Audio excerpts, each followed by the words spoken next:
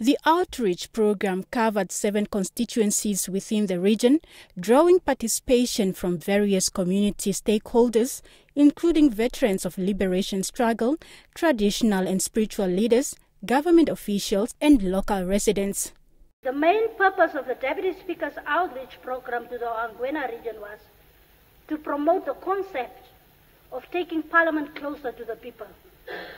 The delegation used the platform to explain the work of legislature in relation to the organs of state, focusing more on legislation, oversight and representation.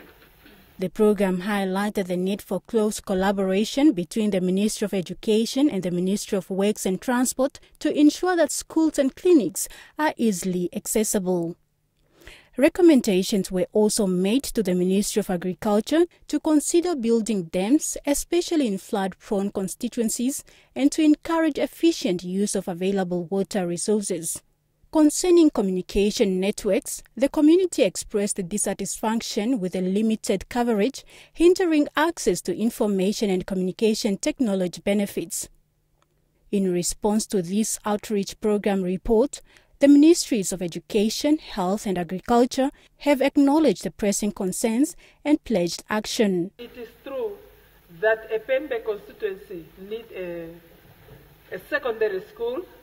The ministry is aware the place is already demarcated because it was planned for a vision school by then.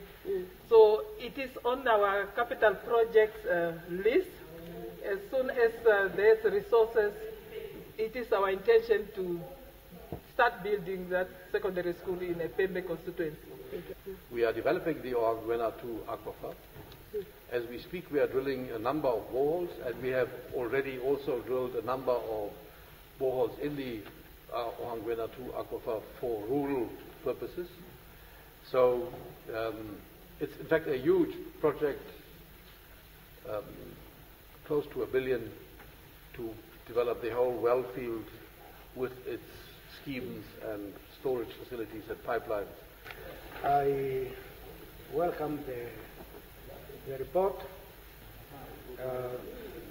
In fact, I've acknowledged the letter which was sent to the ministry.